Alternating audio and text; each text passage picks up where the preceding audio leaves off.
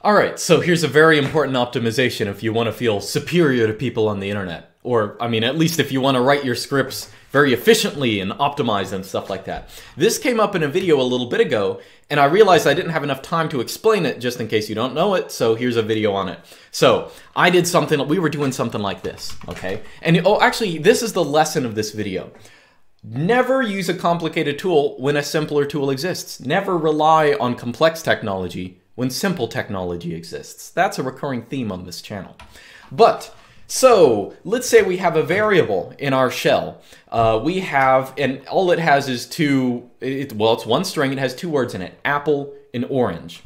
What if I want to do something with that information? I want to, print out just apple or print out just orange, okay? I used these weird commands in a video previously to do stuff like that in a script, and I said that that was more efficient than alternatives. Now, first off, well, I'm going to explain how these work because they look like totally vexing, but first, what do people usually do when they have this issue? Let's say that you have, let's do it ourselves. Let's say we do have this variable, apple, orange, so of course you can print a variable out. Now, right off the bat, a lot of times people will use something like awk. Let's say we only want, so we have this variable that has apple, orange in it. We only want to print out apple. A lot of people will do this. They will say, okay, I saw someone do this, so I'm gonna imitate it. And it does work, I'm not knocking it. I've done it before, I do it.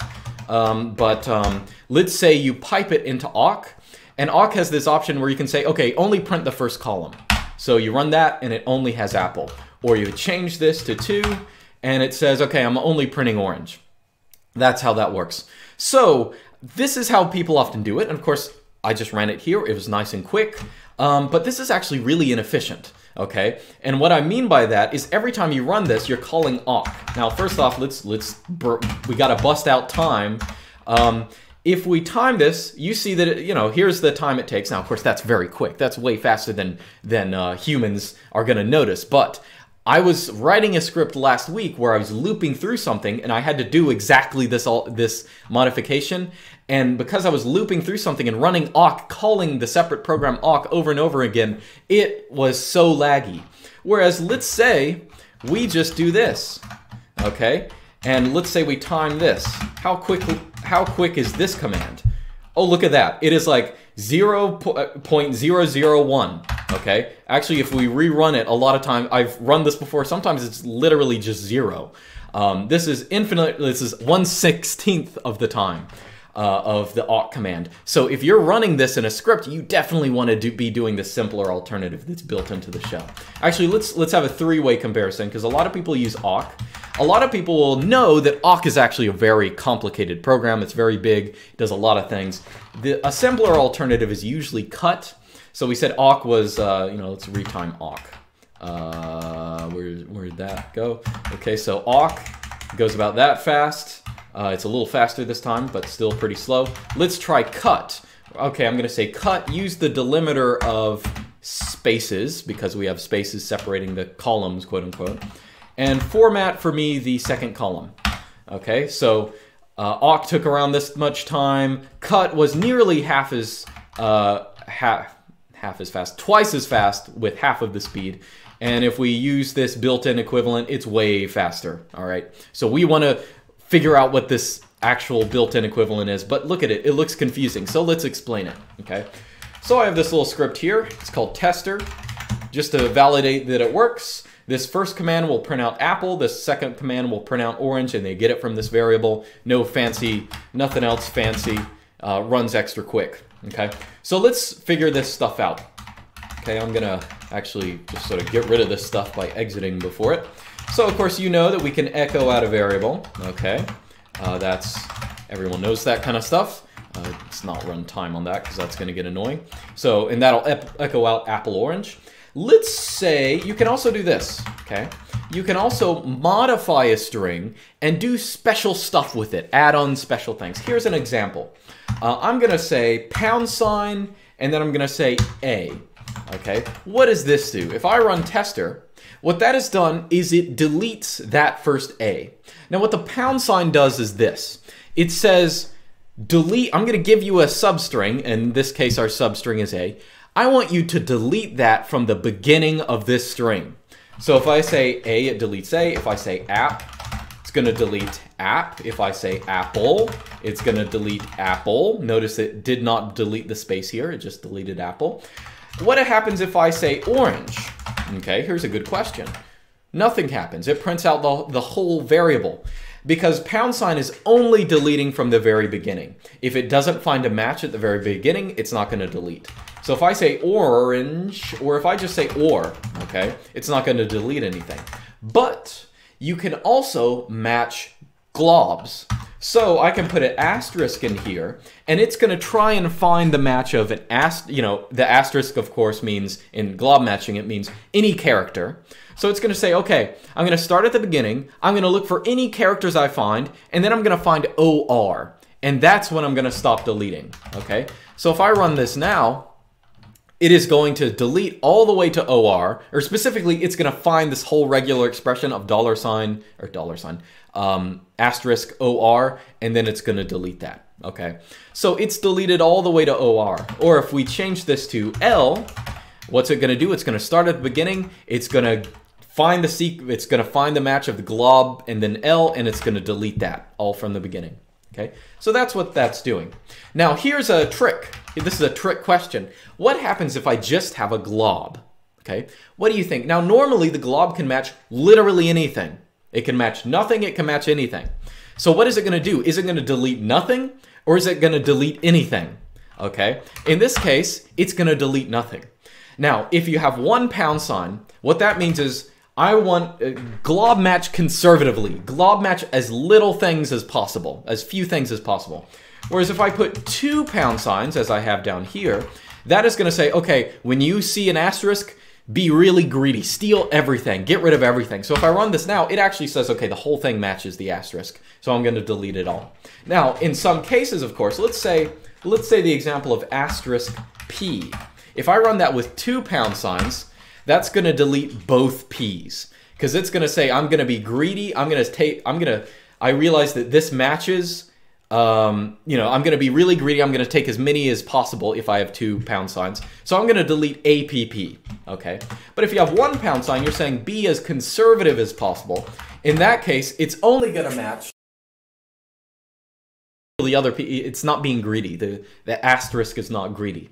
So again, what # does is it deletes from the beginning. If you have 1 #, your globs are going to be conservative. If you have 2 # they're going to be greedy. That's what that means. So what do you think that the % does? Well, let's try it out, okay? Let's see what this does. So let's change this to a %. Oops. So we know that, if we run A in #, it's going to delete A from the beginning. What happens here? Well, nothing happens here. Well, that's because % deletes from the end. So if I change this to E, you will now see that E from the very end has been deleted. So now orange is without its E. It was silent anyway. Who cares? So we can also put in here. We can put in nj, and you see that it's now apple aura. Or we can, of course, match globs as well. So we can put in and then glob match, and it's like that's going to delete in G, E, because G and E match the glob. Or let's actually try again with P, because that's a good example of the double letters.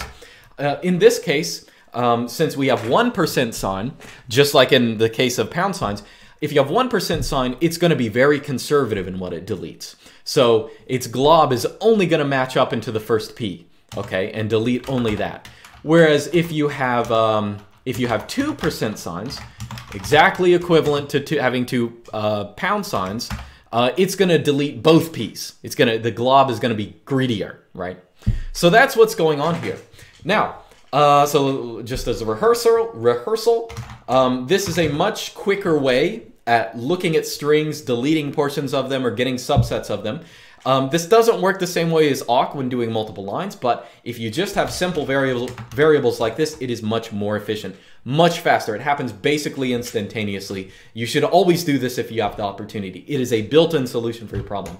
So just as a reminder, # delete from the very beginning.